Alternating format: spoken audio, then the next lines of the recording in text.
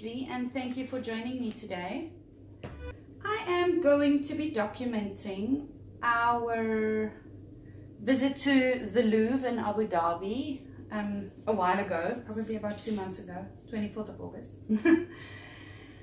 And I am not going to be documenting photos of like me and my family at the Louvre, but I'm going to be documenting the photos that I took of my favorite paintings that the paintings that were at the Louvre, that were my favorite paintings at the Louvre currently in Abu Dhabi. So what I decided, okay, so these are our tickets. I kept our tickets and the little visitor map. And what I decided to do is to dedicate a 12 by 12 pocket page page protector to each painting and painter that I photographed. So this is a Jackson Pollock, and it is called number 26A, black and white. Now this is a photo that I took of the painting. I took this photo myself, so you can see a reflection in the glass. It's not perfectly you know, the perfect size, or you know, these photos have some issues because I had the kids with me and there were other people in the gallery, so you know, I took as best photos as I could of each painting that I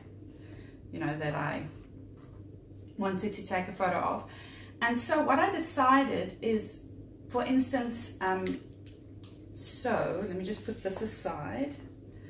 So for instance, for this spread, I decided I'm going to put my photo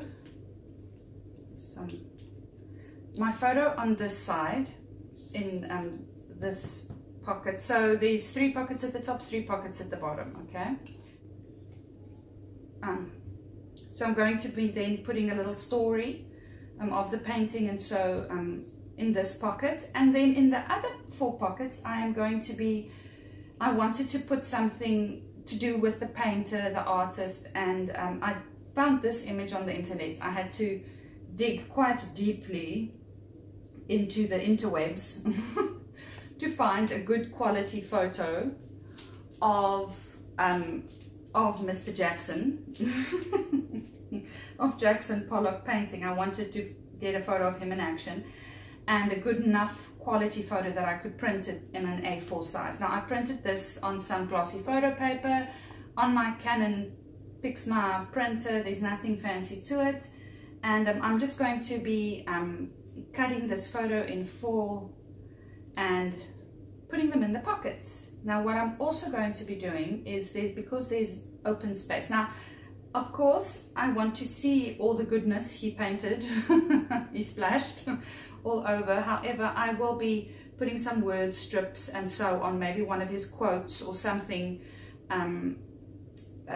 you know, on the photos somewhere. You know, I'm not going to be embellishing with any collections. I don't want to take away from the painting.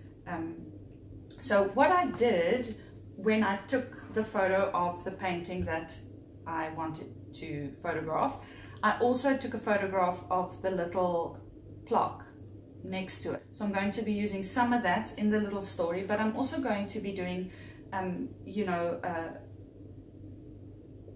when he lived, when he died, a little biography of the artist, what was the style. You know, he used the whole pendulum swinging thing when he dripped his drips and splatters and things, you know, so the whole, his technique and everything. I hope I fit everything into this little bit of this 4x6 space, but I am going to be trying to do that. Then the next layout I am going to be working on is James Whistler. And his full name is James Abbott McNeill Whistler, and he's an American artist. He was based in the UK, and this is a painting of his mother. It's called, I think, Study in Grey and White, or Arrangement in Grey and Black. So I also found this very beautiful high quality photo of the painting on the internet. This is my own photo I took. The next one I am going to be using, and I wonder if you can guess who's this artist. One of my favorite artists, Mr. Henry Matisse. There you go, there he is in all his glory in his studio. Also a photo on the internet, dug very deep for a high quality photo.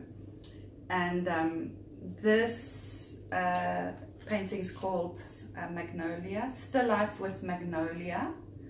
So, same principle, cut it in four, slide it in the pockets, little biography over here, and a story about the painting, maybe doing some, putting a quote on here from Mr. Matisse, and so on.